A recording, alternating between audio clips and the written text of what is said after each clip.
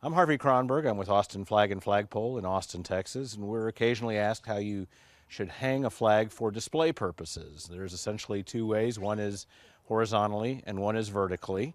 We'll start with the horizontal method. The most important thing to remember is when you do hang it, you don't want to put pinholes in there. It's better to have some kind of clip. For our purposes, I've simply used an office clip and attached them with nylon straps, but any attachment system is fine as long as you don't put holes in the flag. When you're displaying it vertically, you make sure that the field of stars is on the left, on the viewer's left. That's always considered the position of honor.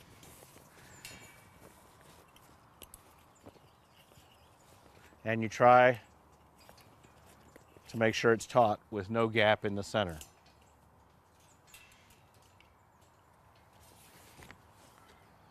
And that's the proper display for a vertical display for a flag. If you decide that you want to do it horizontally,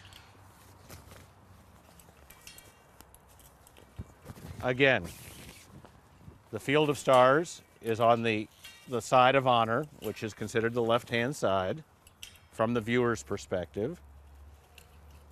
Again, you take the clip. The bigger the flag, the more clips you may need.